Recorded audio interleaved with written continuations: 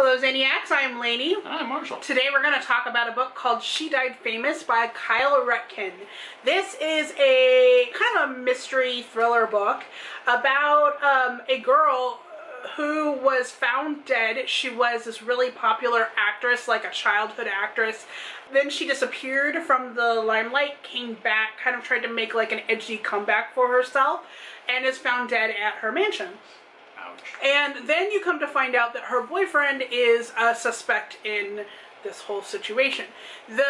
What's really interesting about this is that it is told part ways through like news articles and online web interviews and of that nature, and then narration as well. So you see it from the point of view of the boyfriend mostly, and it is kind of a weird, dark, probably darker than I would have liked book. The premise seemed super interesting to me, but as I was reading this book, I felt like I didn't really know what was happening. There was a manipulation that happens to the characters by different people. And what I mean by that is people have a lot of ulterior motives in this book, and you can never quite figure out what is going on in these people's heads. The narrator was very unreliable, and all of these things put together made it very hard for me to know who to root for in this book. Who did I really care about, like, coming out? Like, did the boyfriend do it? And if he did do it, would I be happy that he got caught? Like, those were the questions I was asking, and it was kind of off-putting to me that it was as dark as it was. That I wasn't prepared for it. It was told in a really interesting way. When you say manipulated, I don't know where to go with that. That was the one thing that I picked up, was manipulated. Dang it. And then my brain phased out because I was thinking of something.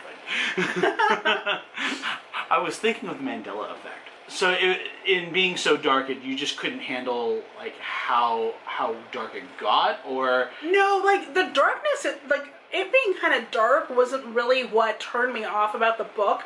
I think it was just more like how it was written, because you would get information about one character and you would see what their viewpoint was, and then it seemed like they did something that was completely like backwards from what you learned about them. So it was like a very flip-flop thing, and the entire book was written kind of just to put you on edge, kind of make you uneasy about what is happening, but like at the same time you can't put it down because you're like, dude, how the heck did she die? And when you finally figure out how she died, it's just not what you expect, I don't think. So, you know, in that way I should say, you know, I felt like I would have liked it a lot more if I wasn't so off-put by the book. I think itself, like, I would have thought, oh yeah, this is really well written, and I would have been like all about it. But because I was not sure how to approach the book, I just didn't. I couldn't feel connected to the book.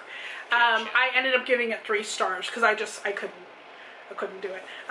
However, if you like thrillers and you don't really mind this like weird vibe in your books, this book is probably for you.